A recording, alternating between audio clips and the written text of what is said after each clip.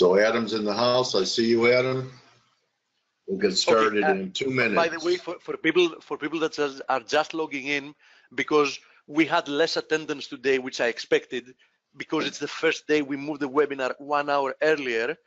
I want to remind everybody that's coming in right now. We said it plenty of times, during the last month, but I understand that you didn't remember. Habit is, a thing that shows persistence always. That since today we're starting 1 hour earlier. So please try to remember. You'll see the email is also coming. The email reminder is also coming 1 hour earlier, of course. So starting tomorrow, try to remember that we're starting 1 hour earlier, and we'll be happy to see you there again. So have a wonderful interview with Adam. I'm definitely going to be hearing in. He always has interesting stuff to share. Thank you, Dale. Thank you, Steve. And I'm hoping for the rest of the questions, which are a lot, we're going to see them tomorrow, guys and girls. I'm already writing them down, so we're going to go over them tomorrow. Hope your son feels better, Steve, so you feel better. Thank you. All right, buddy. So, Adam, welcome back to F.A.C.E, my friend. I'm making you the presenter. Thank you so much for adjusting to our new start times here, Adam. Just waiting to hear you. There you are. Okay, you got me here? Yeah, I got you, Adam. How are you? Good. Are you on the road somewhere? I'm on the road today. Can you see me okay? Where are you going? Where are you going, buddy? I'm back. I'm in Quebec here at the moment, staying for a month, so just working on the road for a little bit. Okay. Having a great time. Are you pulling an Airstream and just driving around Canada or what? Yeah, something like that. I've got the family. Right. There we go. I got the picture should come up here in a second. Okay. Yeah, taking a little break with the family. Not really taking a break, but it's just nice to be able to go on the road and pack things up. And just actually got here last night, so it's been a little bit of a hectic morning getting things set up. But got a nice little setup here for the road. So it's always nice to change it up. Gives you a little boost of energy. Yeah, my wife found a great spot here, so happy to be on the road. Trade from a new venue. So at first, Adam, I'd like to acknowledge what you said in our last interview. Seasonally, you were looking for yen strength, which meant U.S. dollar, Japanese yen weakness. Kudos right there. And and you were talking about you just have to stay long the euro, and they're not going to give you a big break tenter, and that's exactly what happened. And here we are now. So great calls. The first question I have really comes from Blake. We have BOE Thursday. What do you think Carney's going to do? And cable, compared to euro, has been demonstrating a lot of relative weakness. It's been grinding, really hasn't had the same type of acceleration. So we're interested in Adam Button's view of whether Carney is going to actually make a move and raise rates. And if he does, what do you think can happen? And if he doesn't, what do you think is going to happen? Right. If we wind it back up, the Bank of England, like a lot of central banks, took this hawkish step, right? And now the market's sort of thinking, well, they might not do it. One thing is that they've added a new member to the MPC. It sounds like he might be a little bit dovish. He warned a lot about breakfast. He warned a lot about Brexit, and so that could swing the votes a little bit back towards Carney. And I think there is this worry about sterling strength at the moment, and they're seeing it happen to other central banks. And they don't want a stronger cable. Well, nobody seems to want it, right? And the other, seasonally, I don't know if you want to get into seasonals yet, but it is the worst month on the calendar for sterling. August, I think, is 10 of the last 12. August, sterling's down, an average about 1.05%. So it's seasonals bow to fundamentals at times, but there is a little bit of a seasonal headwind there for sterling for whatever reason. That's a good heads up. I think really the BOE does set the tone. And okay, so what's the rush to hike? But we see these mixed messages from Carney again, repeat itself again, because it was at the Mansion House speech again that he was hawkish, and even since then and he's had to reel it back. He's kind of reeled it back himself already. The data's been, so-so, especially in Squishy. Yeah. Let's wait and see how the inflation numbers come out. It sounds to me like you don't think like a fiasco. Yeah, it sounds to me, and I think did you say breakfast instead of Brexit? Brexit? Because maybe you're hungry. I think it's breakfast. Anyway. So. I did say breakfast. So anyway, so it seems to me like you think we're basically, he's not going to do anything. Why, right? It's August. Nobody's doing anything in August. You give it the wait and see kind of month. But you look at the chart. I mean, it looks pretty good for the next little bit. So I'm not really eager to bet against it. I think it's one of those trades that if he does come out dovish or neutral, then there's a bit of time to get in and let it run a little ways, because it's not really a great spot to sell it going into the announcement, unless we'll see what it looks like on Thursday. Yeah, but the only thing I think about is if a instrument can't perform when it has tailwinds, like a weak dollar, what's going to happen if the dollar catches a bid? And I'm not saying we're there today, but I don't think we're too far away before we're due for some type of decent reaction in the dollar. If cable can't rally in a weak dollar environment, what's it going to do if the Dixie recovers to 95 or 96? Yes, I'm in the same camp. The dollar, there's going to be a bounce, and you would have thought it might have come already, and August doesn't look so great for it either, but maybe in the next 6 weeks or into September, or if there's some risk aversion even. Is August kind of a negative month for most instruments? What instruments are positive during the month of August? Yeah, I mean, a few things come through. It is this very neutral month if you look at the dollar, the euro, and the yen. There isn't a lot to pick up on. If you look at the last few years especially, it's a month of high volatility, even stretching back 10 years. If you remember back a couple years ago, there were China worries, and then last year there was a bit of a spike as well. And that may skew it a little bit. But, intuitively, August is the non-volatility month, right? Because it's vacation month. But that it doesn't really bear out. And I guess you have that thinner market, so the volatility whenever it hits is a little bit more aggressive. And certainly the market is set up for some volatility. We saw a little bit last week, and the trade has continued to be to fade volatility, but you can get a pretty hard squeeze when everyone's trying to buy the dip. And especially when things are thin like this in August.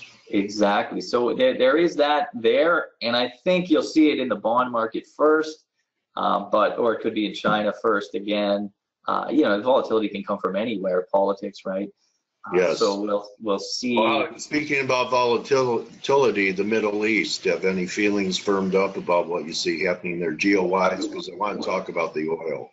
Yeah, we touched on Qatar last time, and oil has been a good trade. I'm not sure that's the impetus behind it. Venezuela, it turns out. I mean, that's the thing about oil and politics is it's oil. For people. If you're looking for oil, the best place to look is where there's political instability.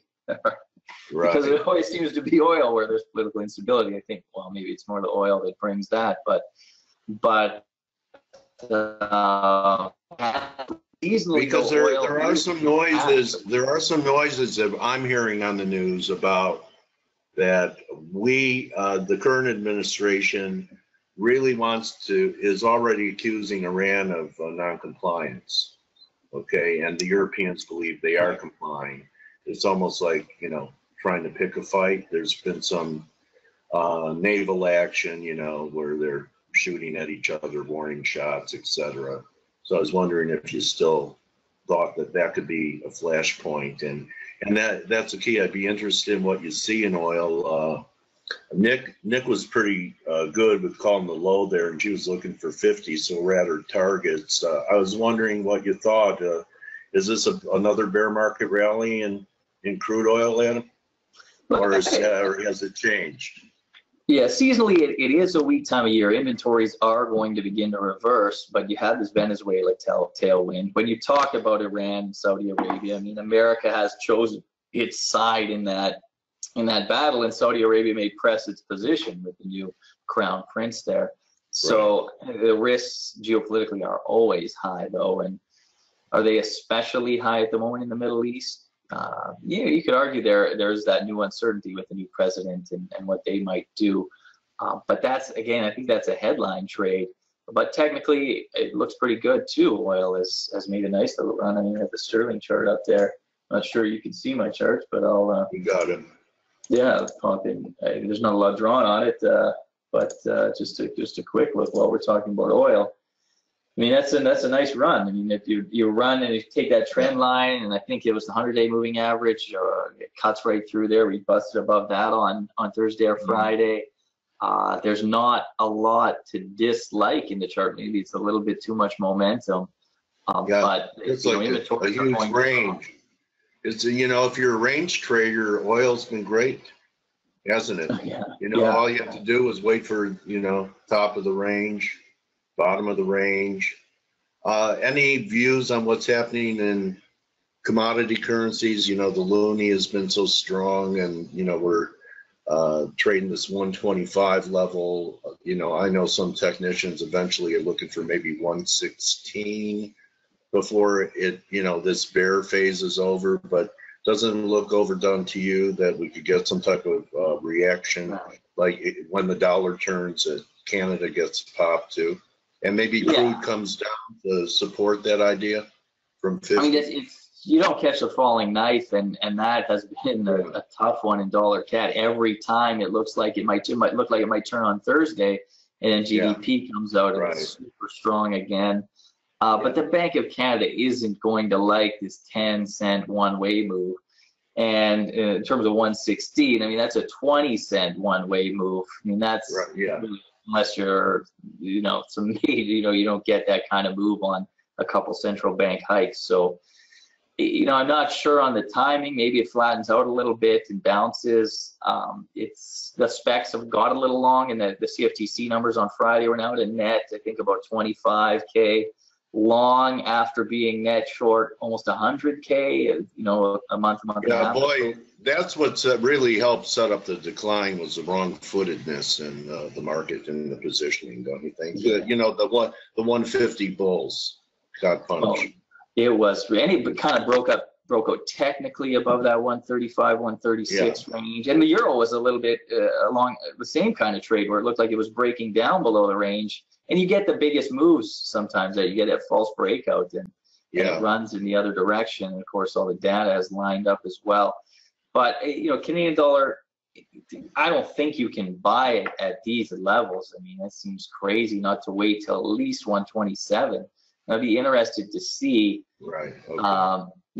It's a big week of news. I mean, America just needs one little data point to show a good uptick in inflation, and the dollar could bounce. The dollar you bulls think are we'll have to wait always for the NFP? What fundamental reports do you think could set up a catalyst for a dollar recovery here? Well, the wage growth on Friday in non-farm payrolls is the big one. That's the biggest number in markets, is that hourly wage growth in non-farm payrolls. And also, you talk to people, the dollar bulls are always there. You talk to CAD, real money traders. The buyers they're happy to stay in dollars, and there's always this impetus to load up in dollars, US dollars, and ride out, commodity currency weakness. There's just that stability there, especially here in Canada. So I don't think there's that much left in it for now, and you're getting at long-term dollar buyers, even at 125, are happy to take it. In terms of the bigger picture in commodity currencies, it's seasonally for Canadian dollar, not much happening this month, but for the Australian dollar, it's the weakest or second weakest month on the calendar over 10 or 20-year periods. And that sets up the RBA meeting is tomorrow. And I think there is this feeling out there that the commodity currency central banks will move together. The RBA will be a little bit more hawkish. But if you go back a couple months ago, they came out of a very weak first quarter. The numbers haven't been so super strong up until now, and they hate a strong currency. I mean, they're played out on the jawboning. They've talked way too much, and that won't help. But they can certainly stay dovish and put a little bit of a rout on the Australian dollar for a few days.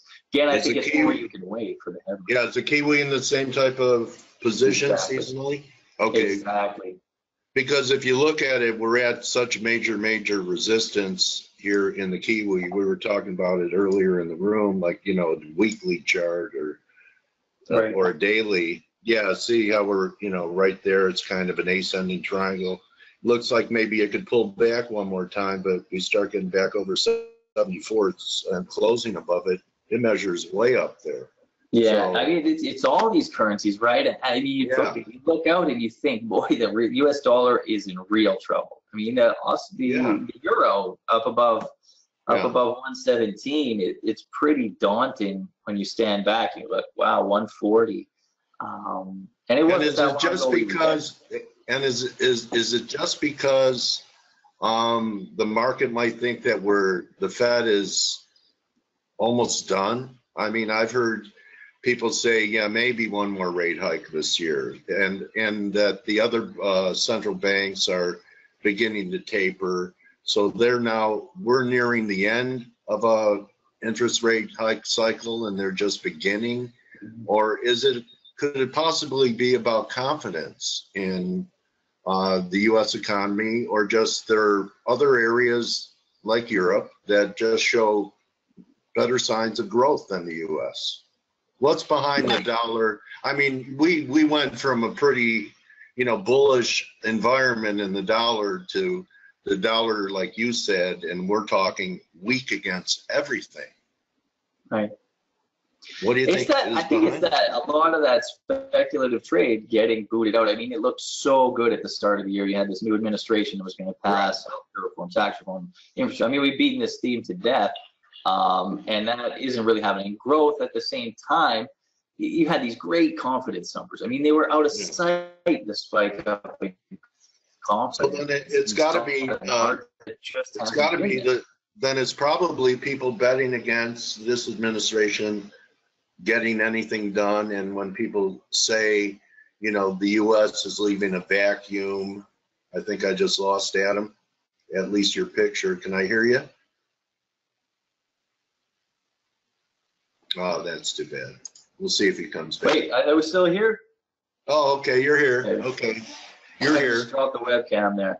All right, okay, so then basically it's the market betting against the dollar because what's happening here domestically, possibly not getting the agenda done, healthcare failing, all the things they hoped for are just being pulled out from under them. And, the U.S. pulls back, like we say we're not going to import Venezuelan oil. Who's down there to say they'll buy it? Putin. Right. Okay, we pull out of I hear you. Huh? You get it. I think what's happening is you can just keep kicking the can down the road, though, on this tax reform story, right? Okay, so it didn't happen this year. Well, it's still going to happen next year. And I think that's why you can't get a big bet against the dollar. That's why you can't get up to these levels. On the other hand, look at the chart. I mean, you don't want to be the guy that sits and says, I don't want to be the guy that sits and says, you buy the dollar because they're going to figure it out in Congress. The U.S. is probably more of a 2.5%, 3% economy than a 1.5% economy. But, I mean, the chart is just saying, be careful with the dollar. So, I think I'm willing to stay long the dollar or to cautiously buy the dollar in the hopes that if we get 2 or 3 or 4 good data points, the dollar will rally, 300-400 pips pretty easily, even if it's just a retracement. Right. And I think there's just better odds that you get a string of good data because that's all the Fed wants to see. If you look at the bias at the Fed, there are at least 10 people on the Fed that will see 3 or 4 good data points and say, okay, now it's coming. Now the gains are coming. Let's talk about hiking again. And the market can't fight that. The market will pile into US dollar longs on that sort of thing. So Okay. just the conviction level, it's hard to have it right now because it's like everything's a trade now. Not everything's a big position. Everything's a trade, which is usually the way it is anyway. So I'm looking for another new high in euro. Do you have any levels where you think it might? That is a big trade. The euro is so good. I mean, they figured it out, I think, politically there for a little bit. Merkel's going to win. A lot of those risks are behind the market now. Technically, it's magnificent. They're shallow dips. I think that if for a long time, especially around 110, 112, everyone was looking back for that pullback to 108, and now they're chasing. And they'll continue to chase because the pullbacks are 200 pips. And I think that's the trade. Just buy any kind of 200 pip or so dip and ride it at least up to 125. And we'll see how the numbers develop. I mean, Nowotny last week, right before Yellen came out for the FOMC or the FOMC statement, was saying some pretty hawkish things. Nowotny is an ECB governing council member. And it came at an odd time, and the euro reacted a little bit. But if Draghi starts to say those same sort of things, and he was sort of like, you know what, of course we're talking about hiking rates, of course we're talking about exiting QE, and everyone knows they are. And just Draghi's just trying to hold this ball like a beach ball underwater for a few more months to keep the euro down, but he's inevitably losing his grip because it's inflating. And then now there are these other central bankers that want to let it pop. And, I don't think you can fight the euro at least until you get him saying that, because then you have maybe like the sell the fact trade, because the market is just saying, Draghi, you're going to get more hawkish either this month, next month, or whenever. And I can wait until it happens. So, it's like the hangman's noose is coming. So the euro is just beautiful, I think. So if you think that we're getting close to $1 buy, even though you're still, you can't short the euro, where's your head at on the US dollar yen, which you were very accurate with last, you could have sold every rally last month. Should we be getting close to some type of buy point in your work in US dollar yen? Yeah, let me pull it up here while we talk about it. I like it. I think the thing about you might get this risk aversion trade, which is the risk, but it's just simple. All these 108, 109, 110 levels, they look pretty good in dollar yen. The bond market has been a little stronger than yields have been a little higher than you might have thought, given some of the flows in the background. It's more of a Fed trade, and I don't think the Bank of Japan is even considering getting more hawkish. And it's the same story in the Swiss franc, which kind of felt like everybody missed that trade, me included, and it just popped because their thinking is they're stuck to the floor, and you just buy it against the basket. So I think selling the yen or buying yen crosses to make it a little easier to understand, buying Swiss franc crosses. It's those are the sort of long-term trades that you just buy it and get out of the way if there's some real risk aversion. But they look good now. You've had that pullback that you would have wanted a month ago, because I don't see a big reason for it to continue. But that was really something in the Swiss franc, and I think it's just a matter of time till it happens in the yen along the same lines. Interesting. Okay, so Swiss leading the way of what the yen could do.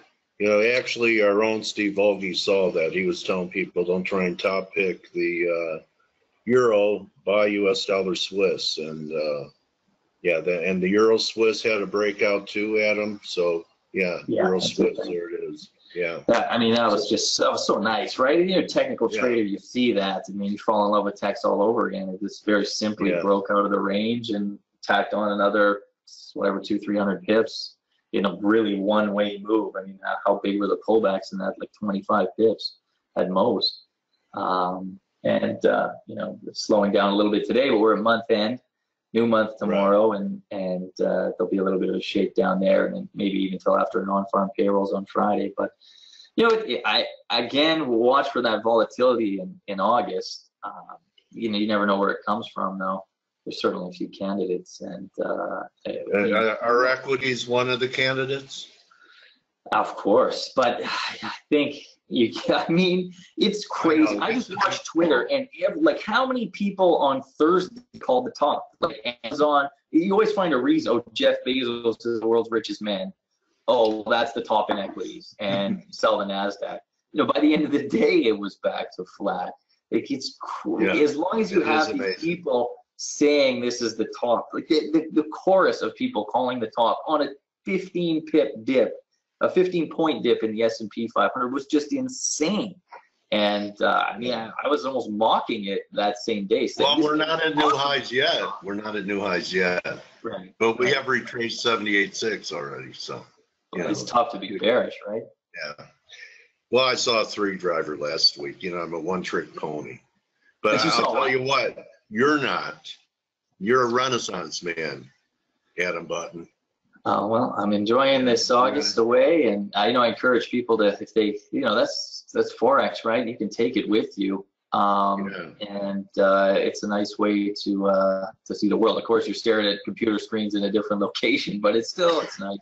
Yeah, but you're in a different. You know what? It's a great model that you're representing to people, because it's so important to recharge yourself in this business, or the battery runs dry and you burn out, and then you're not making clear-headed decisions, and you get impulsive, and all the bad habits begin to reappear. So glad you're enjoying your life, Adam, and thank you so much for edifying us again today. I look forward to talking to you. Miss you when I go ahead and book my schedule and forget to put you in. But really, thank you so much for showing up on the road for us. A lot of people on vacation wouldn't do that. So you're really a giving spirit. You've always supported me in my efforts, and you help every community I've ever been a part of. Thank you, buddy. And enjoy your. I hope we can do it in San Diego. You're still down in San Diego, right? Yeah, I'm in Temecula now, a little inland from the coast now, but yeah. That sounds all right. We can. They've got internet connections there, so. Yeah, wine country. It's where they grow the wine, and it's the home of the Bing cherry. So that's its claim to fame. In fact, it was founded in like 1805, and now I know why. Because I thought I'd be looking at weather, like the desert, and it's not. I mean, I hardly have used my air conditioning here. So anyway, buddy, enjoy your family, and I hope pips rain down on you on this trip, and let's get back together soon, all right? Okay, Dale, have a great month, everyone else. Happy to answer any questions. So you can follow Adam at Forex Live at FX_Button. Him and his partner Greg Mikulowski, they're one of the best teams out there, and as you can tell, Adam knows his stuff. So thanks again, Adam. Thanks again, F.A.C.E. Thank you, Steve and Blake and the whole team, for adding 9 3-3s on the service. 9 more pairs for you guys to watch. Click the link and try the trial subscription. And we'll see everyone for Turnaround Tuesday. Remember, most of all, tell people that you care about how you feel. People aren't mind readers. And don't just count your pips, count your blessings. See you 1 hour earlier now, guys. See you tomorrow. Good hunting.